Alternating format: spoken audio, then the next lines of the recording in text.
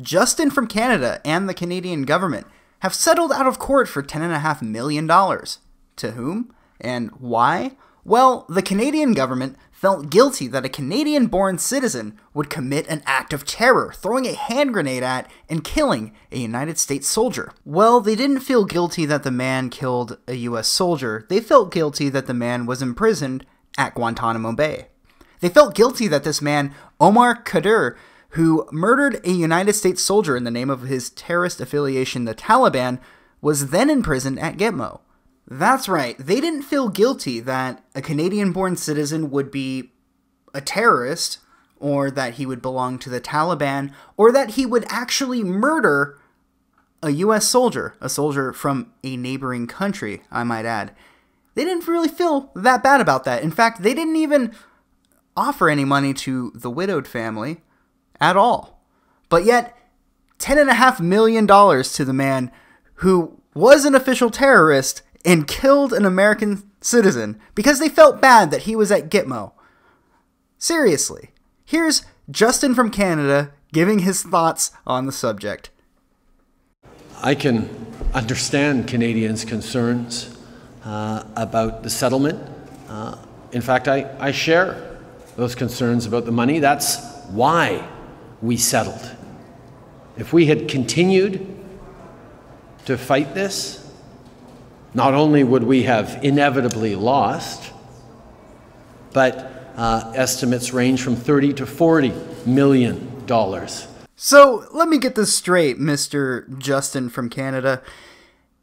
You gave this man $10.5 million of taxpayer money because if you fought it, you were gonna inevitably lose.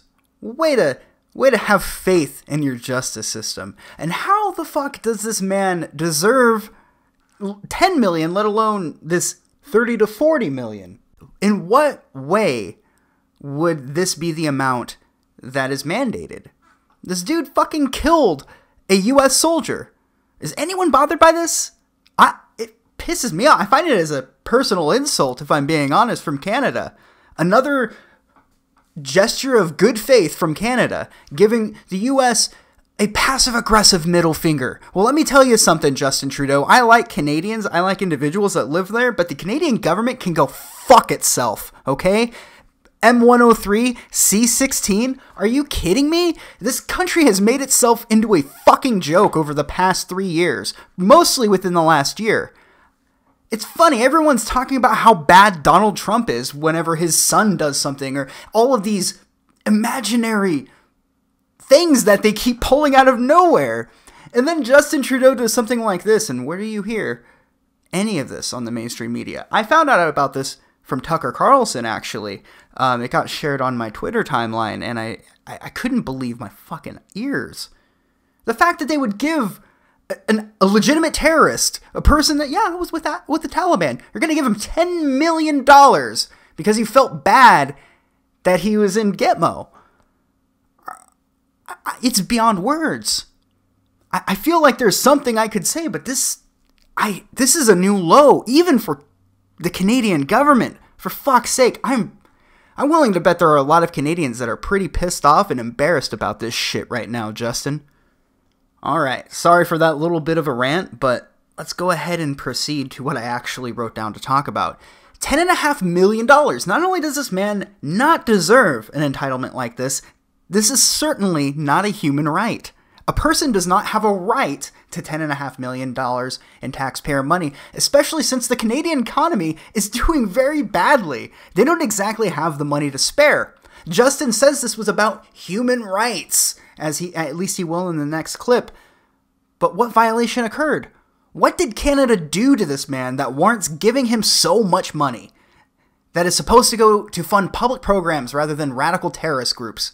This is likely putting money directly in the hands of terrorists. I'm starting to believe that Justin may actually be Fidel Castro's son after all. This is a massive insult from Canada, and I can't imagine what other purposes giving this man so much fucking money would serve other than possibly virtue signaling. Unless he is actually trying to give the terrorists money. Which, in either case, fuck you, Justin. You're a piece of shit. The measure of a society, of a just society, is not whether we stand up for people's rights when it's easy or popular to do so. It's whether we recognize rights when it's difficult, when it's unpopular. What right was taken away from this man? What happened to this man that makes him entitled to $10.5 million of taxpayer money? Keep in mind, this shit doesn't come from out of thin air. $10.5 million. Keep saying that to yourself. $10.5 million. Why does he deserve that amount of money? I'm curious to know the details. Maybe he did undergo some really terrible shit at Guantanamo Bay. I'm willing to hear it out. But now that they just went ahead and settled out of court, we'll never know. And allowing the judges to decide everything would have been much more easier to digest. At least they would have had a ruling and a reasoning for everything. But instead, we get Justin Trudeau to trot his worthless sack of cum self out on stage, or wherever the hell he's at, to tell everyone, this is about human rights. This is about human rights. I'm such a good person because I care about human rights. That's really all he's fucking saying. Well, you don't really give a shit about the humans' rights that got blown up by a fucking grenade by one of your goddamn citizens, and you awarded the man with $10 million. You didn't talk to his widow. Maybe he has children. You didn't give a shit about them either. You use this as an opportunity to virtue signal about how you care more about this terrorist than you do your own fucking citizens. This is outrageous. I don't know what to say. I'm trying to record some of this, but I have to keep doing more and more takes because I just devolve into name-calling. We are a society that stands up for people's rights, and when governments fail to respect people's rights, we all end up paying. It's funny you should bring that up. We all have to pay. You know who didn't have to pay? The man who murdered a U.S. soldier. And you, in fact, gave the man $10.5 million of taxpayer money. I apologize for hammering that point home again and again and again. This is mind-boggling to me. Canada, I want to have a good relationship with you, but what the fuck was that? I know, hashtag not all Canadians. In fact, a lot of Canadians are getting fed up with this shit. So Trump's a joke, huh?